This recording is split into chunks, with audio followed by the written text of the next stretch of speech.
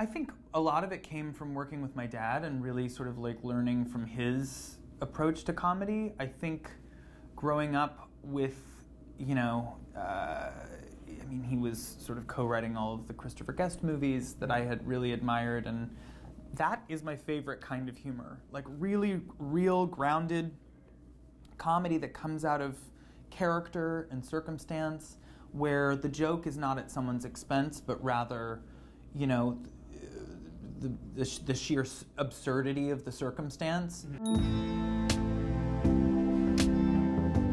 As someone now that is in a position where I'm casting, I sat in the audition room for every single one of our auditions for every cast member, and it was the people that showed up who didn't have anything to prove that were the most compelling to watch. It was the actors who read the character and saw something more in the character than what was just written on the page. As hard as it is to do, going into an audition without expectations, but rather saying like, this is almost, I'm gonna use this opportunity as a way for me to look at a script, break down a character, and really personalize that experience and take a chance and take a risk and use it as yet another building block in the process of honing my own skills. That's a way of recontextualizing the process that I think is a little bit less daunting.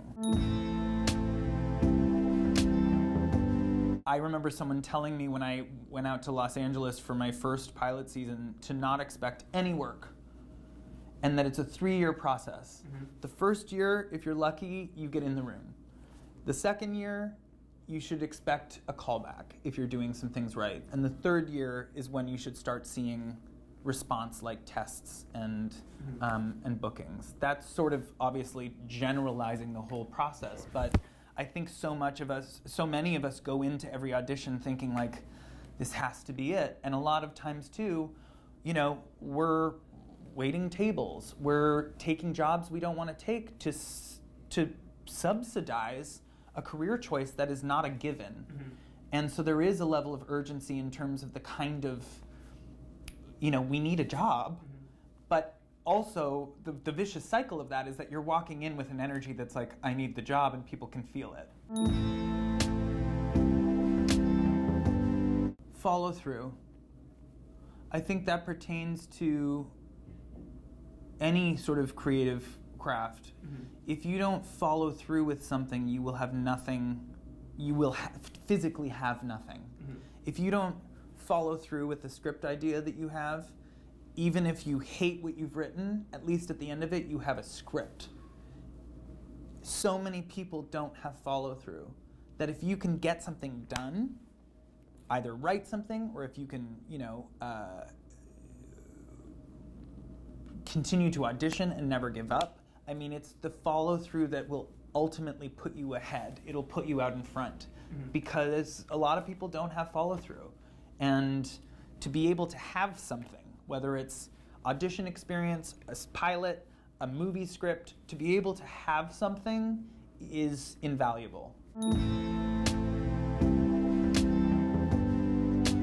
Working alongside Catherine O'Hara and my dad, two people who have managed to navigate this industry in the most graceful ways, I think first and foremost, it has been a masterclass in comedy, in thoughtful comedy, in character work, in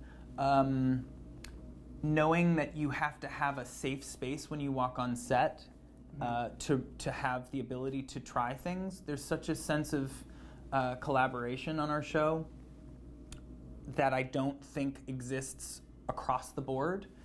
But a lot of that, again, has to do with not just their being very good at what they do as actors, but also their humility when it comes to how they work on set. Because I think half the battle for actors is, how do you create a space for yourself on a set that feels safe and allows you to be free in your expression as an actor? And I think their lack of ego when they show up at work and they step on set, there is not an ego to be found. Mm-hmm. And when that's coming from the number one and number two, like on your show, you can't help but feel that ripple effect through your entire production. Mm-hmm. And I know for me as an actor, like, you know, the first season of this show, when I stepped foot on that set, I was terrified. Annie and I both, our first scenes were with my dad and Catherine, and it was overwhelming. Mm-hmm. But part of what has made us good actors, or not good actors, but like comfortable actors rather, has been knowing that we're not walking onto a set where we're scared of making a false move, mm-hmm. where, you know, if we take a risk, it's going to be met with someone yelling at us, or, you know, yeah, it's being able to watch them conduct themselves with such a respectful air of, like, excitement for the craft still, mm-hmm. and also an appreciation for the fact that, you know, you are an actor on a show, but in order for you to look good on that show, there is also a team of people around you, mm-hmm. be it production designers, costume designers, hair and makeup, that go into you being good.